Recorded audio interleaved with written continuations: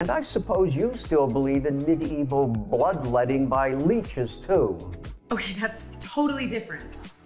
Sure it is, sweetheart. My industry has a long history of convincing women they should buy ludicrous concoctions and contraptions to keep their youthful sheen. In the 1700s, pulverized lead was the best way to achieve that sickly pale complexion that drove the boys wild. In the 1930s, we promised radium makeup would make your skin literally glow. In the 40s, we used microwave energy to blast your skin through face masks. Okay, well, I would never do something stupid like that.